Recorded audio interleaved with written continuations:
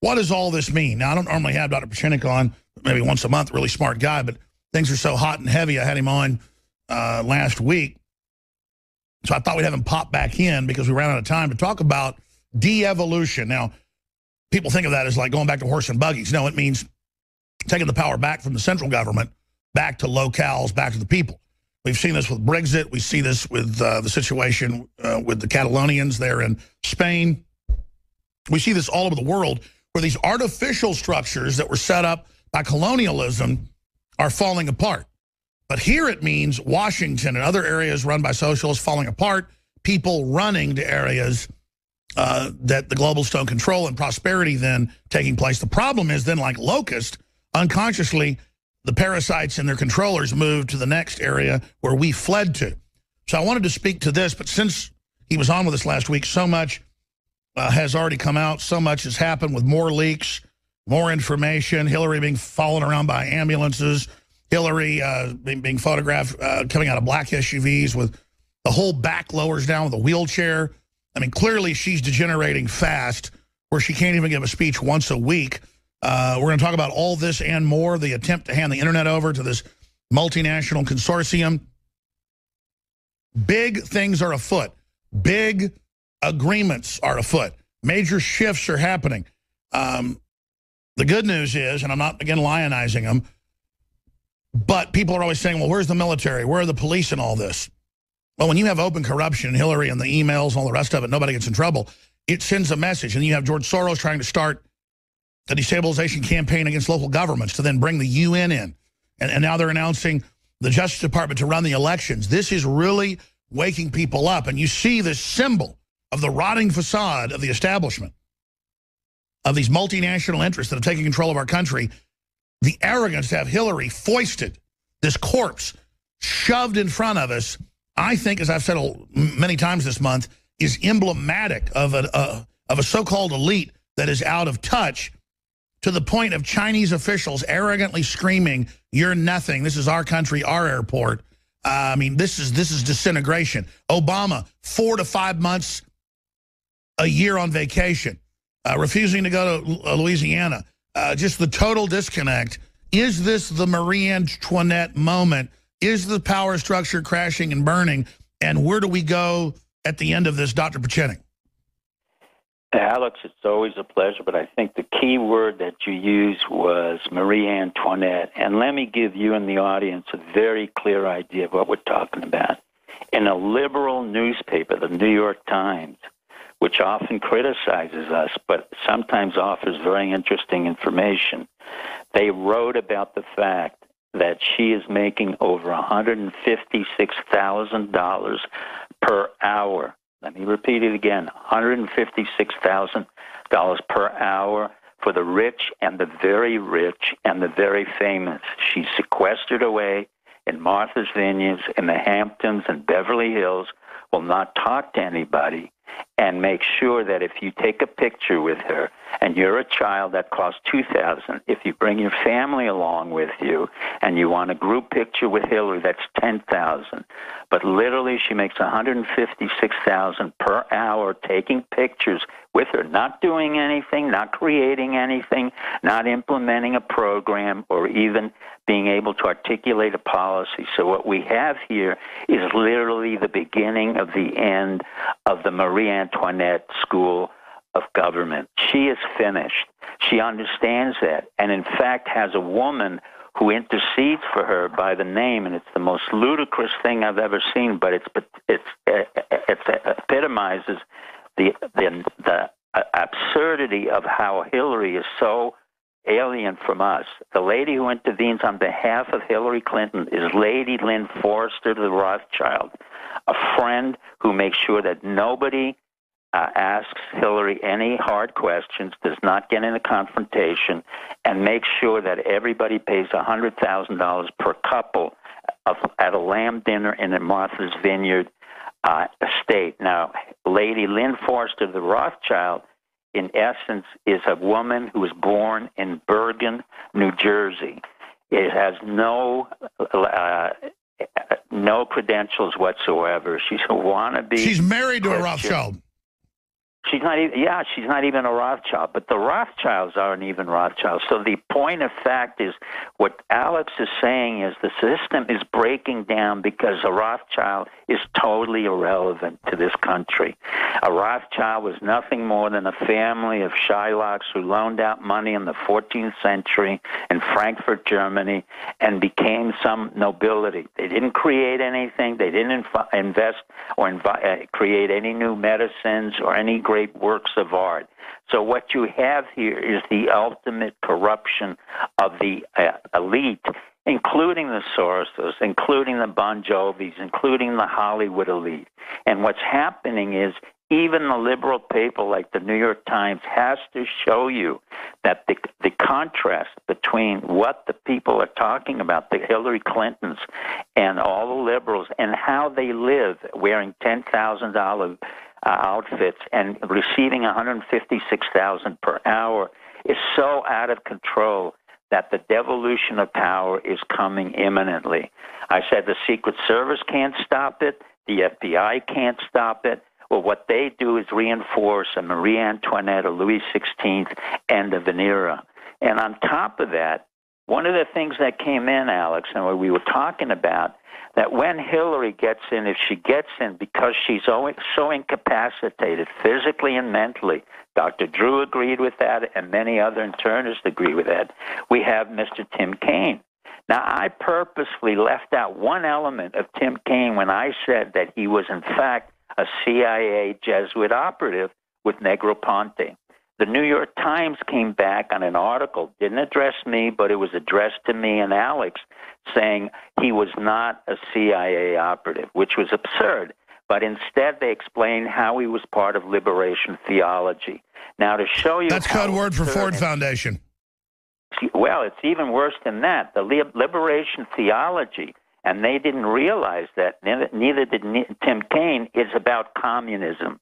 It's about the Jesuits who practiced equal subsidies for all the peasants and everyone else were considered anti-American, pro-communist, pro-socialist. And in fact, Pope Francis, who had had 2 of his Jesuits killed, 4 nuns assassinated, supported this gentleman, Tim Kaine. So what we have is not only the church falling apart, the Rothschilds falling apart, the Hillary Clintons falling apart, the entire establishment, the Secret Service not really able to do what they're supposed to, the FBI totally emasculated. And we have, therefore, the devolution of power. And you have Hillary. Have you seen the photos of the press when she did this one press conference that wasn't a press conference, the first in over 170 days, with about a dozen women and 2 men looking at her like she is Jesus coming down from heaven at Mount Olives? I mean, when you look at the way and the videos of how they fawn after her, it is such a sick joke. I mean, what is going on here? Well, what's going on is the fact, you know, Alex, we've seen this before with the Bush administration and Bill Clinton and the Obama administration. What happens is the minute they became presidents, they immediately isolate themselves off. And I've got to go back again to the Secret Service. The Secret Service has not served America. They have served a president of the United States and creates, by their definition of their jobs, this isolated notion of a precious individual who can't be assassinated. Now, I'm not advocating assassination. I'm just simply stating the fact that no person... No, I get it. I mean, they're totally like Chinese princesses with their feet bound in a ivory tower in La La Land, disconnected. But at the same time, they're working on our dollar. It's our tax dollars that pay... So they're not servants, they become emperors. So let me ask you this question. Yes, sir. Looking at this, how far can it go? Because my historical gut, and by that I mean my gut, my common sense, but also history shows, when you get a type of rotten elite like this that are delusional, other countries that are corrupt and out of control and have their own problems still wouldn't put up with stuff like this. There's an incredible disdain, disrespect, and then we look at how other countries are treating, not so much our military or our people, but treating Obama, making him get off the back of the plane, getting in their face this yesterday, not having a red carpet. What does that signify by the Chinese? Well, it's a little bit worse than that, my friend. If anybody recalls, the president of the Philippines, Duterte, just called Obama the son of a whore. He said his mother is a whore, which is actually true. Well, irrespective of the well, it just shows how informed he is. His mother was in pornography with the communist publisher. I mean, it's amazing, but go ahead.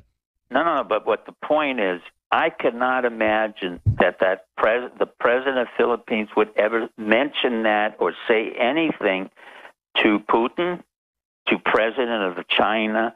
So what has happened is we've created this isolated, weak individual, which will continue with Hillary, who cannot stand up for anything, cannot assert the position of America, and really does not represent the United States. I agree. Let's go back, though. I mean, Philippines, a big ally of the U.S. They know that China's being allowed to walk around in there. Our military doesn't like it. I mean, why would he make that provocation?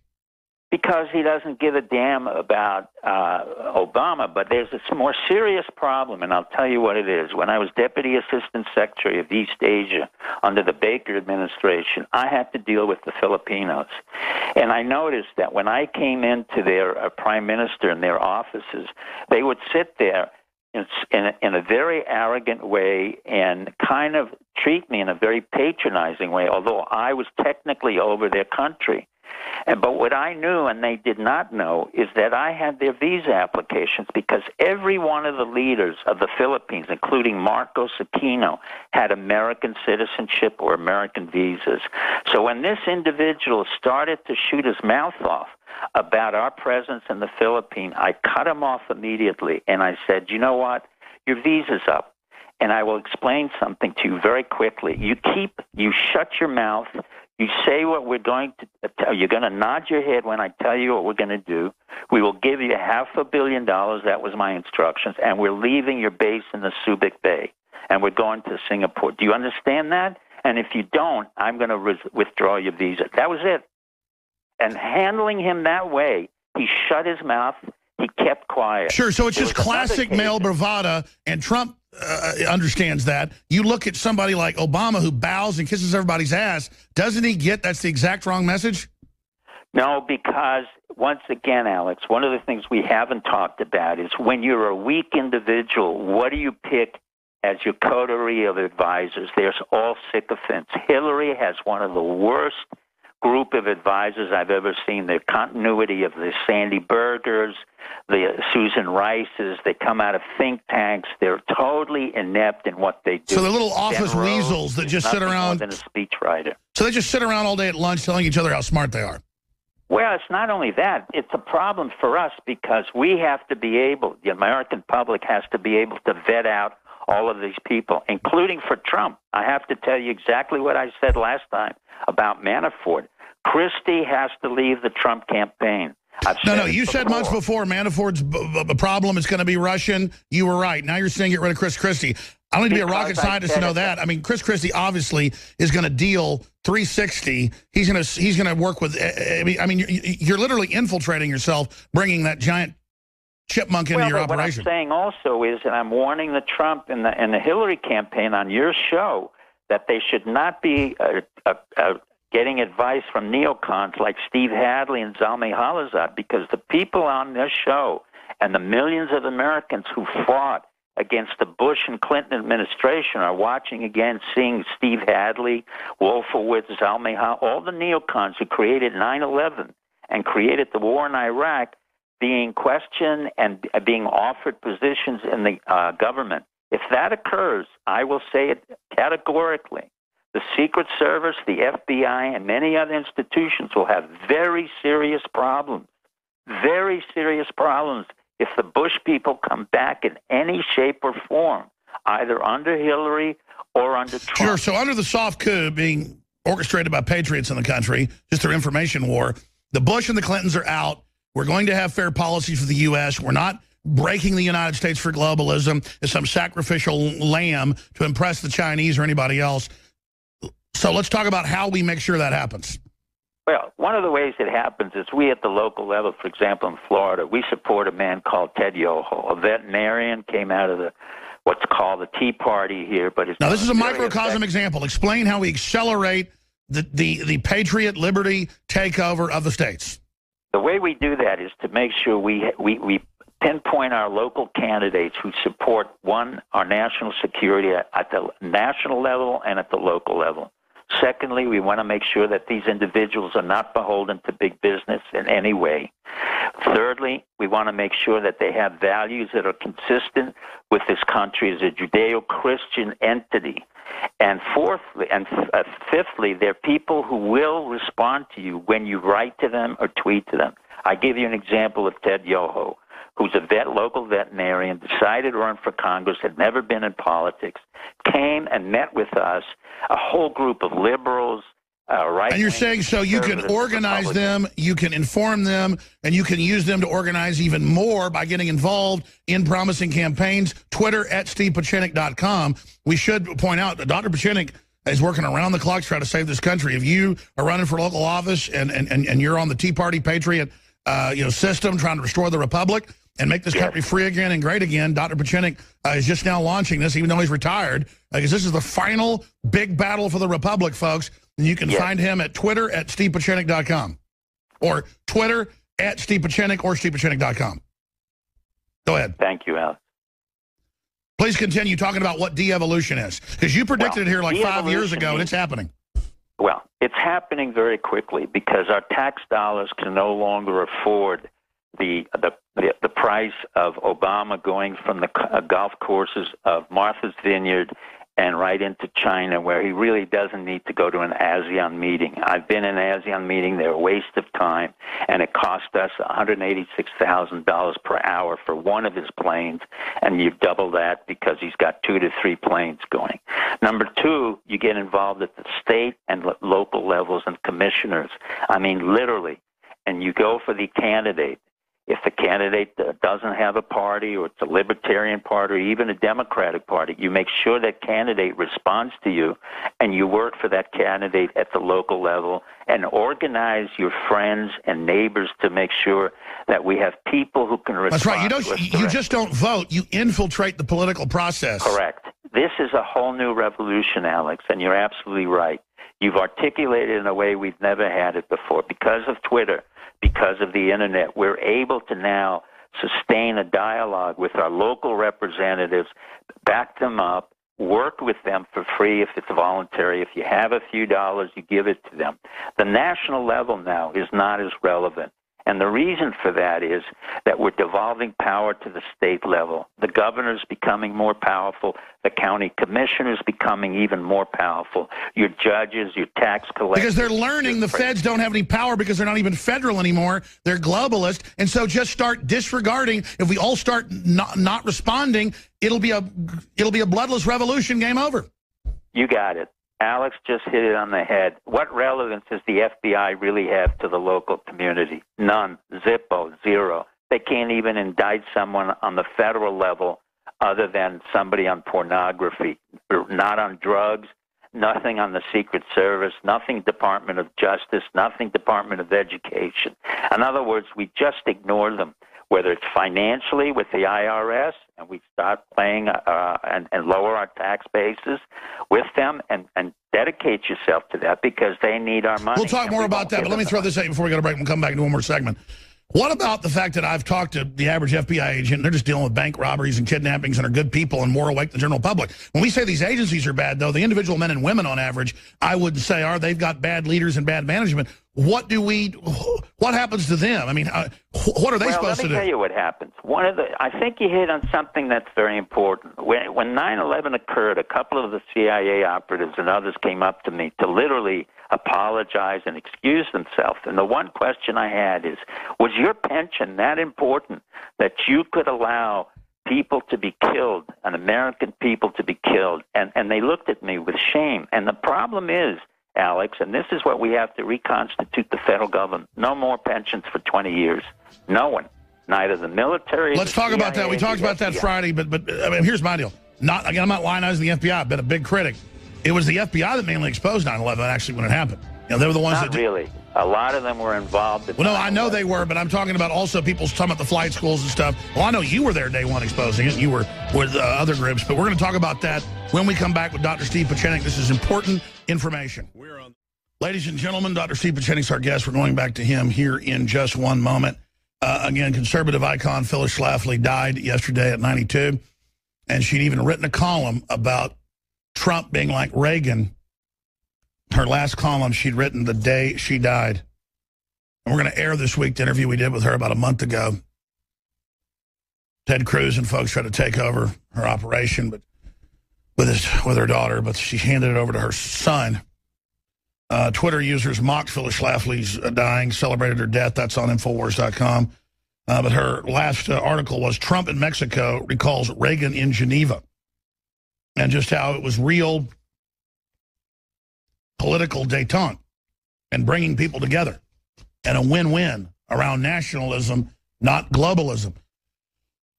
I want to talk to Dr. Pieczenik about the failure of globalism. It was designed to fail. They promised all this kumbaya, that'd be great, but that's not what it was. They use it to cheat people. They use it to position themselves. And they have no sense, because if you screw everyone over, then there's not a nice place to even be rich. You know, then you're ruling things from some third world hell. You've got a castle on the hill. But that shows you the different mindsets of these control freaks, those of which would dominate and control us versus those of which wish to live in freedom. Before I go any further, we fund our operations self-funding. A lot of the media is going to this model now. We've done it because we can get the sponsors to fund the operation, but it takes too much time and too much energy that we could be focusing on information war. And instead, we can simply go out and get great products that we use, that we like, try to have the lowest prices out there. A lot of times we do, always competitive, and then let folks know that it's a win-win. You buy these products you need that are high quality, it funds our operation. We have the widest selection out there of non-GMO, open-pollinated heirloom seeds. A great gift, great to plant a garden, whatever. It funds the operation, a win-win. I'm all about self-replicating. I'm all about 360 wins. I'm all about what helps you, what helps us. We're running a special that we rarely run. 30 to 40% off all InfoWars storable food from the line InfoWars Select at InfoWarsStore.com. Very same food as My Patriot Supply. We sell it right next to it at the store. Drop ship from the very same factory in Utah. Huge discount right now. With all the inflation and all the garbage going on, with all the manipulation, it's good to have storable food. It's good to have firearms. It's good to have water filtration. 20% off water filtration systems. 20% off Alexa Pure air filters. 20% off the True Good Halogen. Nascent Iodine X2. And so much more. And then we also have things like the Hillary for Prison shirt that we're selling at cost. $9.95. Shipping is included for a limited time at InfoWarsStore.com. And just that meme alone is one of the top searched items on the internet. We look at Hillary and the photos of her wheelchair truck that she gets out of. I mean, this is all coming out. We just point out what people should look for. Then the independent press goes out and does it. And then the globalists are in deep trouble. So I want to move quick in the 10 minutes we have left with Dr. Steve Pieczenik. Twitter at Steve Pieczenik, or you just go to stevepieczenik.com, find his books and more. Doc, asking you just to overall give us some quick answers on some subjects here. I know you have a lot of sources. I don't know if you have talked to them on this subject, or is it just your own research? When you were on with us, I don't know, 3-4 weeks ago, and you said she needs to have an independent group of medical examiners, neurologists look at her. That word for word has been said by Obama's former doctor last week. It's been said by Dr. Drew 2 weeks ago, and he was fired less than a week later. It's been said by now scores of doctors are coming out after they fired Dr. Drew and saying, look, this is dangerous. We should be allowed to go on the radio and say that, you know, Armour thyroid and Coumadin and rat poison don't mix well. Who the hell are her doctors? The same thing you said weeks before.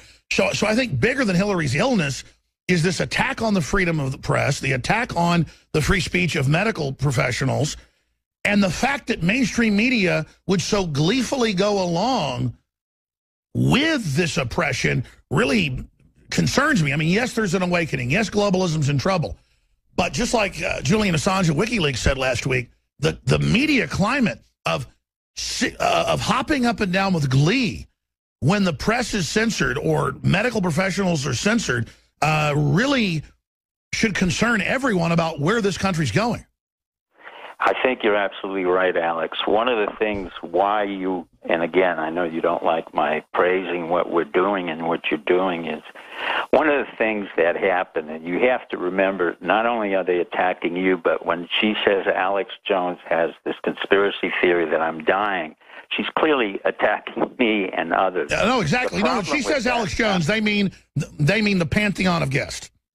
Well, what they mean is the pantheon, but in particular, they were hitting something I said, because it's very hard for someone like myself, forget who I am, Steve Pieczenik is, but when you're a board examiner, board-certified psychiatrist, you are a medical doctor from Cornell, Harvard, and MIT, it is very hard for the New York Times and CNN to come and attack you.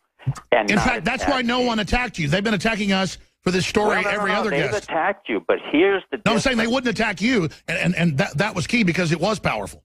Well, that's exactly it. But what's happening, Alex, is that we're working so well together that, in effect, I expected that Jeff Zucker, the head of CNN, not a very bright guy, not a smart guy, a guy who was just interested in money, and I expected him to shut down Dr. Drew, who's a board-certified internist, and he did it. So what we're really watching, Alex, and this is happening across the board, is we're seeing the rise of fascism of the left. And that's what you're beginning to see as we're pulling back and we're becoming more successful in exposing the neocons, in exposing the Marie Antoinettes, in exposing the incompetence of the CIA, the incompetence of the Secret Service, of the FBI, the Department of Justice. What happens is the only recourse they have is for their mechanisms and their outlets to shut down shows that were very important in reaffirming a very objective concept. She is sick. There is no question about it.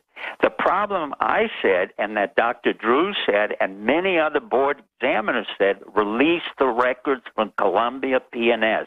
If you've been hospitalized for months on end, you have MRIs and CAT scans that indicate she has brain damage, she has physical and mental problems. And the drumbeat's gotten stronger. And I agree uncannily. What you said on air seemed to be a roadmap for all these other doctors to have courage.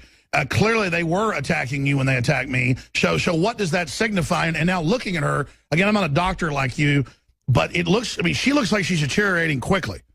Well, the point of fact is that the American public now, the veterans from Iraq and Afghanistan, have to stand up as a group and say, we cannot accept her as a candidate for the presidency of the United States. We cannot accept Zalmay Khalilzad or a Steve Hadley or another neocon to represent us, or anybody in the Bush-Clinton entourage to come forth to be our leaders. And that's where we have been very successful, and the American public has to now protest it in such a way that they can have a very peaceful revolution. They can have very peaceful protests. But here comes the next problem. They may try, exactly, Dr. Pieczenik. So how do you see them striking back?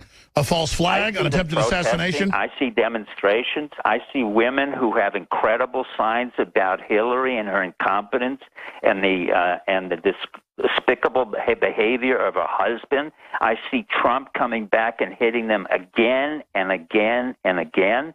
I see Bernie Sanders coming out and saying again what he should have said all along, which he has said. This is a corrupt... I was about to say, what does it signify that he rolled over for months and is suddenly coming out against her? Well, you know, that's a good point, Alex. I have a lot of respect for Bernie. I don't know him. I heard him in New Hampshire. But, you know, he is a old-line Jewish socialist from Brooklyn. But he represented a very important part of those young people who I expect them to demonstrate in the streets, because he realized he made a concession which was very poorly executed. And, in fact, he was co-opted by Hillary. Whatever concession he made to her, she defaulted on it. And I think Bernie should come back in and reassert the concepts that he said and reaffirm the fact that he has to have his millennials protest against a person like Hillary, a Marie Antoinette, come back into the forefront. I agree. If Sanders came out and said... can never come back. Bernie is an important part of this. If Sanders came out and said Hillary stole the election, stole the nomination, it'd be it for Hillary. He said the business was rigged. Trump said the business was rigged. Trump exactly understood what you and I did, that Bernie is the exact opposite and the mirror image of him, and they want the same things. One can build the condo, the other one has to pay. Dr. Pieczenik, I know you want to stay on the offensive, and that's always great and good, and you're talking to a general audience, but specifically, though, let's talk about how we expect the neocons, the globalists, the George Soroses to strike back. I'm really worried about an assassination attempt on Hillary, whether it's successful or not, making her a victim. If I was them, I'd be looking at that. Obviously, we don't want any harm against her. I'd be looking at some type of economic deal or maybe a new little war. I mean, if you were working for the other team, what should Well, one of the things that I'm getting that seems to be out of control is the Zika virus nonsense. I mean, you know, for a virus to come out of Brazil and then contaminate Miami Beach and affect, I understand it affects women who have children, but beyond that, no one's going to get Guillain-Barré syndrome. I mean, we have a lot of, you know, issues that are at hand. Zika virus is not one of them. The economy is the second, probably the most. That's my next question. What do you make of Saudi Arabia? Is that our people have to request that our soldiers come back from Africa, from Iraq and Syria. We never had a state of war declared. The president has no right to send the National Guard of Florida into Djibouti and Africa. I don't need to lose young Christian men and women into a war that has no national security. I've got another question. We got to move quick. What do you make of the claim that Obama is negotiating around the clock with Putin to join him against ISIS? Isn't that just a way to cover up the fact that Hillary and him... Obama's finished. Basically what's happening is our forces there, whether they be mercenaries or whatever, work with the Russians. We've worked very closely with the Russians. ISIS is being degraded, but not because of Obama, but because they have No, and he knows his little move was defeated, and so now he wants to act like, as a legacy, he jumped in to stop it. Yeah, but he has no legacy. There's absolutely no legacy for Obama. It's gone. It's just a black man who came in for 8 years and disappeared. He's the invisible black man. That's all he was. And there's no legacy. ISIS is gone. Absolutely. And again, clearly, ISIS was a proxy army of some of the Gulf states, elements of NATO and others. Army of the CIA. What we need in next administration is defunding of the CIA and a Michael Flynn to take over to make sure that we don't have civilians who go out of control for the past 4 years. Well, sure isn't the answer, because all the contacts the CIA has, just take it over? Well, the CIA what happened is, I'll be very frank, John Brennan, who was a disaster as the DDO in Saudi Arabia, came out and instead of taking human, that is, collecting intelligence and understanding the cultural and psychological dimensions, decided to co-opt what we call SOCOM, Special Operations Out of Command, and use them for drone warfare. In other words, we don't have any more intelligence. Which makes everybody hate you. See, what they don't get about HUMET is, it's not just you can have electronic intelligence. They think HUMET is just gathering intelligence. HUMET is winning hearts and minds. You remove that and run around bombing people. That's the way you turn people against the country. That's exactly it. I mean, the essence of any war, the essence of any success is understanding the enemy or the people and their culture. We have not done very well. And that's been a serious problem. But it seems like sabotage. They've got to know doing that would sabotage the U.S. I smell something bigger here. And I know you always say it's ineptitude, and I agree there's a lot of that. But at a certain point, they're undermining the U.S. They're destroying our institutions. They're destroying our power. It's clear this is sabotage. Well, let me put it this way. I know you think it's sabotage. I call it so gross incompetence that 16 different units can't even integrate themselves. And we're spending tons of millions and trillions of dollars trying to figure out what's going on, yet we have no unified. So it's mainly looting. Even with James Clapper, that's not enough. Sure. What we need is to clear out this entire system, to have a sweeper. And that's the kind of guy that Mike Flynn would come in. He knows exactly what the problem is. Yeah, what'd you make of Trump saying, I don't want to meet with the CIA, they'll just lie to me. And then Harry Reid goes, oh, yeah, well, we lie to the American people. We'll just give him fake briefings. And Trump goes, exactly, dumbass. I've got the Army advising me. I don't need... Harry Reid worked in a house of prostitution before he became a Mormon. Well, he's obviously a monster. Let me ask you this question, though. I mean, clearly, look how the things Trump says and the things he does are so smart. He's like, I don't want briefings from the CIA. I don't want a bunch of bull. He knows what the problem is, but he's got to clear out Christie. He's got to clear out Ben Carson. He's got to clear out all the neocons. And he has to understand that the government that we have has to be cleaned out. I mean, one of the most important things in the first 100 days is to literally shut down institutions and fire right and left. That's sure. what I do. Why is the establishment so scared of Trump? I mean, for me, that's the biggest endorsement for him. Because that's exactly what they can do, because they don't have a hold. One of the key elements, Alex, and I think your audience has to understand this, one of the key elements in intelligence or politics is the ability to manipulate and create vulnerability. You want vulnerability in your enemy and your allies so you can manipulate them. The Clintons have a whole list of issues on everybody involved with them. They know exactly how to expose them. With a guy like Obama, who had a homosexual history in Chicago, they know all about him. They know all about his mother. They know all about the fact the CIA came out of Occidental and came up. Hillary Clinton, a history of lesbian activities, a history of, corruption. These are the things that we know, but the system clearly wants to deny it. So what they have is manipulation and a co-optation of manipulation. That's all it is. It's part of pandering. It's part of ascendancy to power, and that's what you have to have, of people who have no relationship to them, who are not beholden to them. And that's why I came in and out of administrations. I never stayed in one administration. I never accepted a pension. I never accepted a promotion in the military. So there was nothing they could do for me. If they wanted me, it's because what I could bring to them. But the reality is I didn't need them. They needed me more. And now the issue is, what can we do in America to make sure we're no longer vulnerable to this kind of nonsense? And absolutely, because these people are out of control, and you can smell their end is coming. The problem is, but Alex, part of what you're doing, and a great part of what you're doing, is the spearhead of cutting through again, and we need to keep going, because the election will be rigged. There's no question about it. It is totally rigged, contrary to what Hold on, I got to skip this break. This is too important, even though it won't even be a network of these people take over, so it doesn't matter. We're all in now. Clearly, they're bringing in multinationals. They went from saying there's no such thing as election fraud to now we're going to save it with Homeland Security running it. That's what Roger Stone said a month before they did that. He said, Alex, watch. They're going to, quote, keep it from being a fraud. They're going to protect the election. That's who does it. And now they're going to have Justice Department computer teams hooked in, lovingly monitoring everyone, giant foxes guarding the hen house from the imaginary Russians who can't even hardly keep their electricity on right now with the GDP of Italy. And so now you're stating, yes, you think it's going to be rigged. With them now responding, they've got to protect it. How do we counter that? How do we get Donald Trump in? Well, what you say is we don't want you anywhere near there, and we have what you called for, an independent electorate of volunteers. We don't need the Justice Department. There is no justice. It's not a department. We don't need Homeland Security. I agree, but how naked is it to have Obama saying there's no such thing as fraud, but now he's got to come take control of it to keep it safe? Stupid is as stupid does. Obama's irrelevant now. He's just an ignorant individual who came to power thanks to the CIA, but he's irrelevant. Now the American. So is he just one more guy with his little government badge that just and thinks that's like he's God?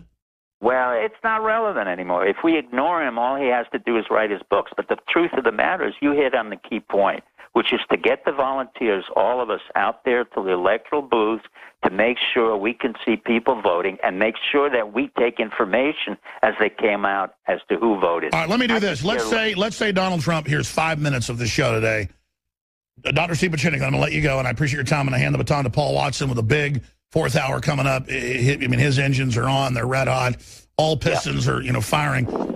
Steve Pieczenik, you're talking to Donald Trump, or you're talking to his crew, you're talking to his advisors right now. What would you say to Donald Trump?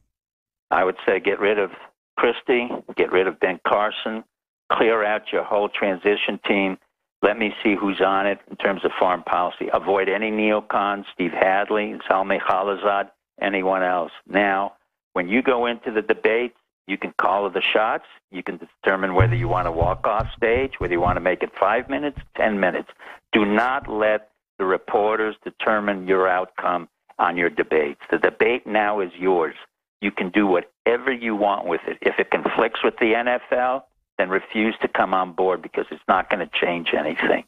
The second thing I would do is to hit Hillary on every issue that she is vulnerable. The 156,000 an hour, the fact that she hasn't accomplished anything, not anything as a senator, not one bill.